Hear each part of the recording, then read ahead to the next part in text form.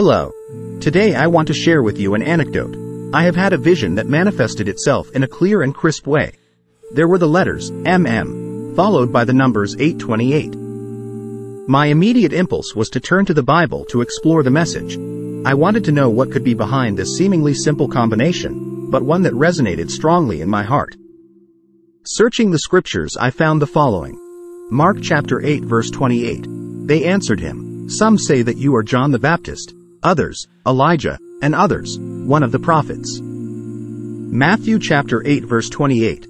When he arrived at the other side in the region of the Gadarenes, two demon-possessed men coming from the tombs met him. They were so violent that no one could pass that way. When reading the Bible, we often focus on the direct teachings that the passages give us, or on the context of the chapter.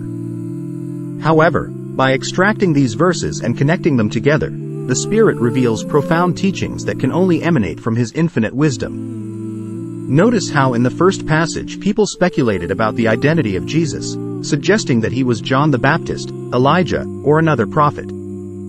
On the other hand, in the second passage, the demons immediately recognized Jesus, felt his power, and begged permission to inhabit the pigs.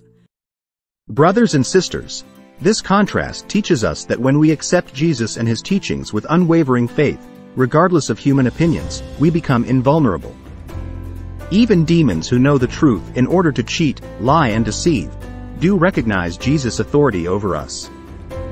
Just as the letters M and the numbers 828 guided us to these revealing passages, let us remember that in the midst of our lives, with all their uncertainties and challenges, we can find clarity and strength by holding on to divine truth. If we trust in Jesus beyond the opinions and doubts of the world, we will find protection and direction on our spiritual path. We hope you liked it. If so, then please check out our videos and prayers. We hope that some of them motivate you to subscribe to the channel and thus also supporting us in this noble mission. May God bless you abundantly.